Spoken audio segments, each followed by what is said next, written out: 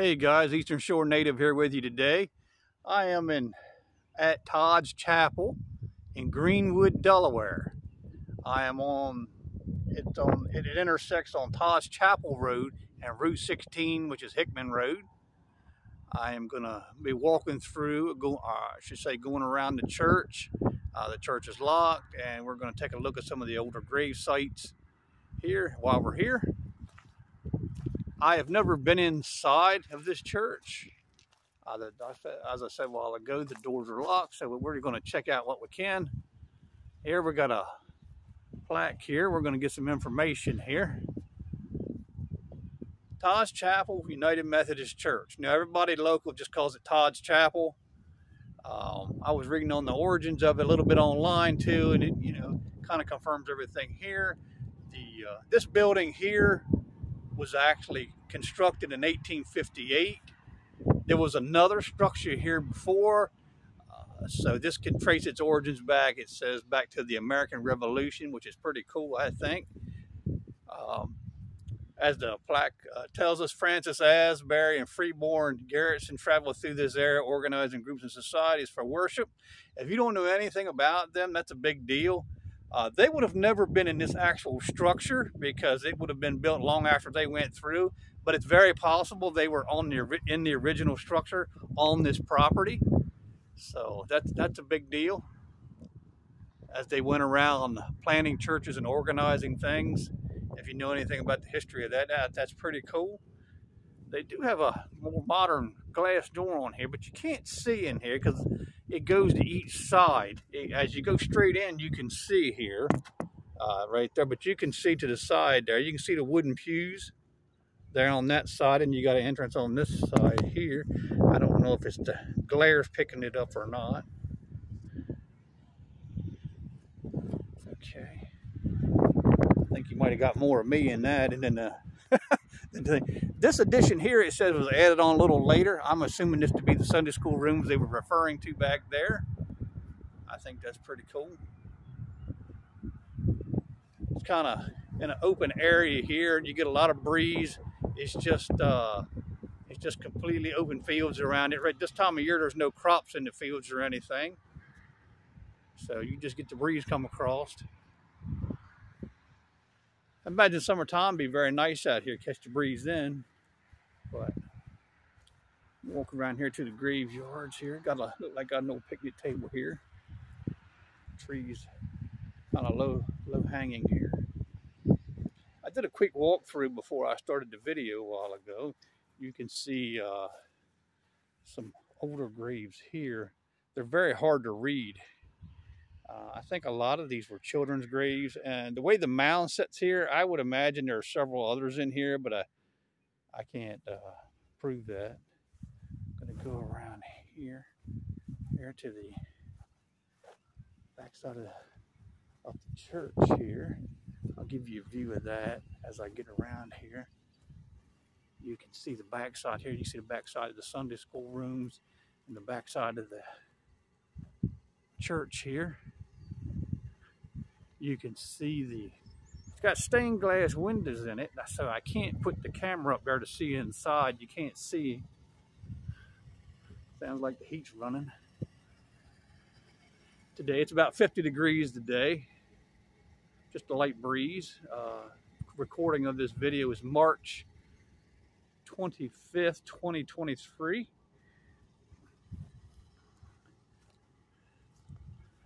I had walked through a little while ago. I always find it interesting that wherever I go, I look at some of the names, and if I'm familiar with the area, that I'll still see a lot of these same names in the general area. And that's what I'm seeing here as well.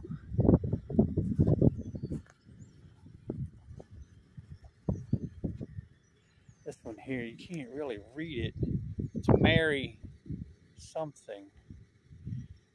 But I see on the top, the hands here of a fellowship.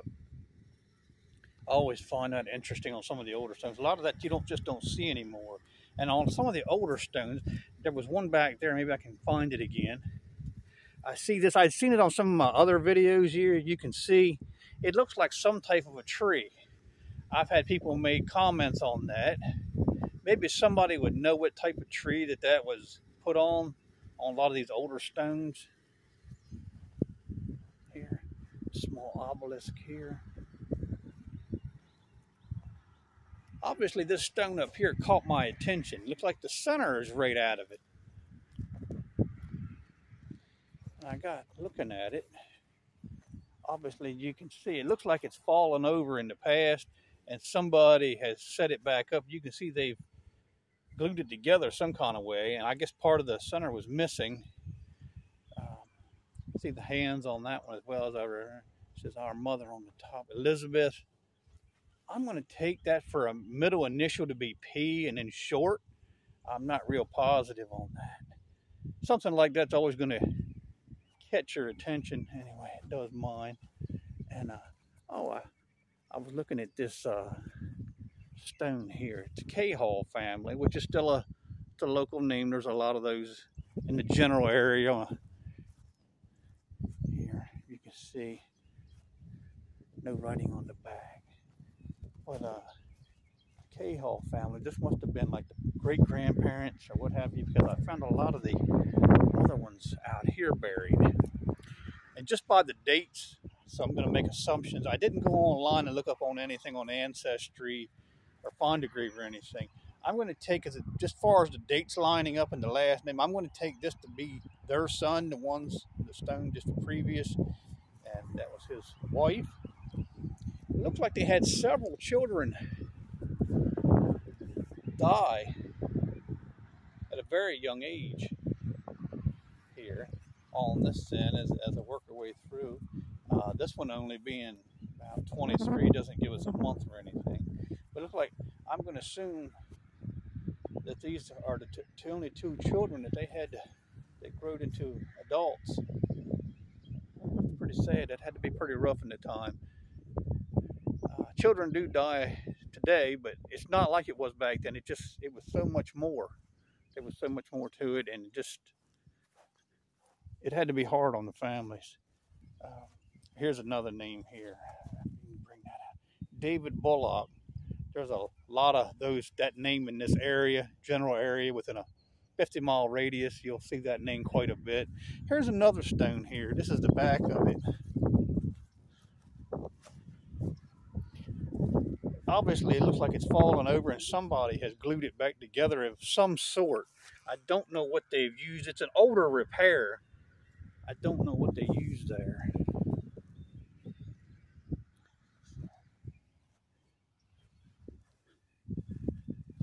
A lot of the stones here. Walk out here just a bit. Like I said, I just did a quick walkthrough, so I'm not even familiar with some of these.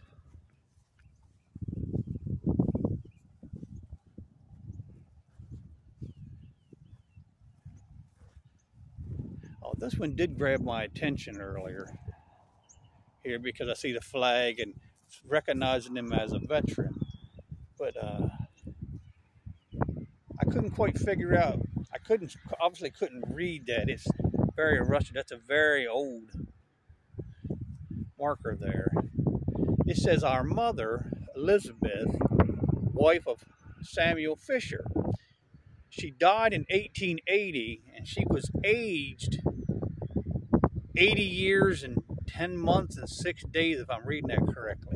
Well, as I was reading that, I wonder if she served, because it's in front of her stone, what war would she have served in?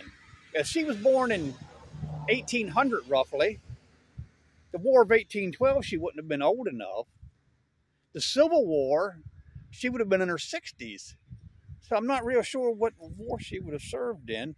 And this would have been her husband here, Samuel. Died, looks like just a few months or so afterwards, aged 88 years old, and 4 months, 6 days as well. I don't know, maybe somebody, there's something I'm missing, maybe somebody, I don't know what war she would have possibly served in. There it is, you can see the flag and the marker. It's just, I can't tell what that is. Maybe somebody else knows. Maybe you can make a comment on that if you can know what that is. Kuhneman. A lot name in this area. I have to come back another day sometime when they're having service and see if I can get a video of the inside here. That's looks like some newer stones down that way.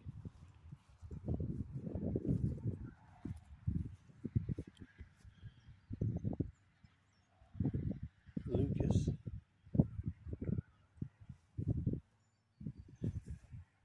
Wife of George H. Lucas. I did see this one earlier. I just like this. The stone is just kind of unusual to me with the way that is. Somebody put a lot of time and effort when they made that stone to do that.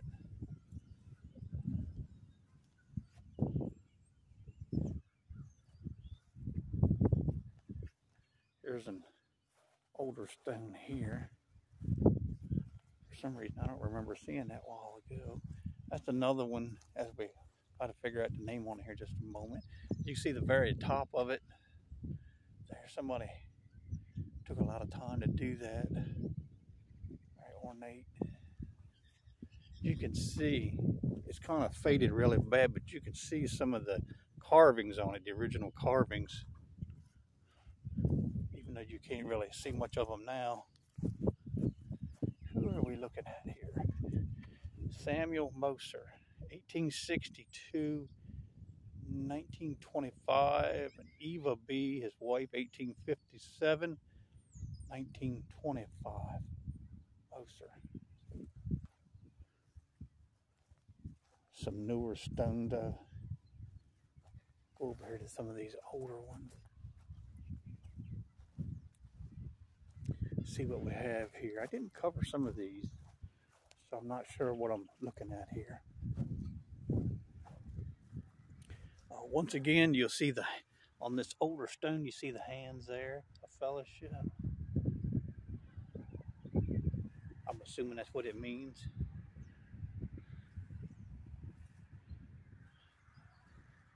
I just think some of the older stones, the way the detail of them, it's just the way they really took their time. Oh, here's one I wanted to point out. As I said earlier, you can see this one a little better. I think it's been in the sun more.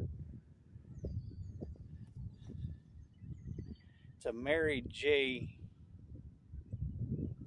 I don't know exactly. Is it Dolenheim? I'm not sure how. I'm not sure. I can't read it clear. Maybe it's coming in better on the camera. But once again, the etching on the top, right there, it's some type of a tree. I've had a lot of people say have different ideas. Maybe if somebody actually knows, that would be pretty cool. If somebody did know that, what kind of tree that is. I don't know if it represents a tree of life, a weeping willow, or what exactly it is.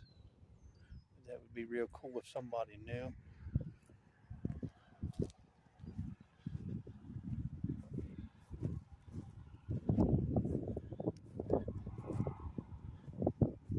Who are we looking at here? Annie M., daughter of William and Sophie Collison. 25 years old. Another stonework on the top of this. Ain't that cool? It took a lot of time, a lot of effort to do that.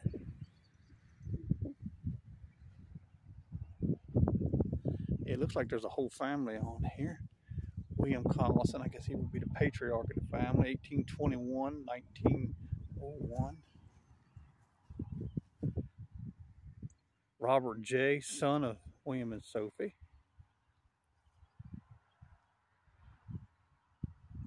Died 1889, 26 years of age. I can't read the epitaph. You can see there was an epitaph there. I cannot read that. I don't know if it was coming out or not. And finally, Sophie, wife of William Collison, died 1884, age 62 years old. And you can see there's several smaller stones here. I'm assuming to be children. That's just the way they did it back then. Much different than how we do it now.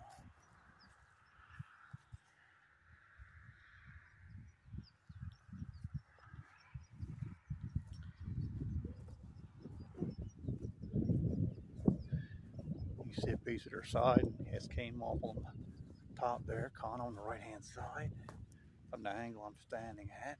As I'm standing on the back right-hand corner of the church. All right, guys, that'll do it for today. If you like this video, like and subscribe, and I'll try to get some more content on. All right, take care. Bye.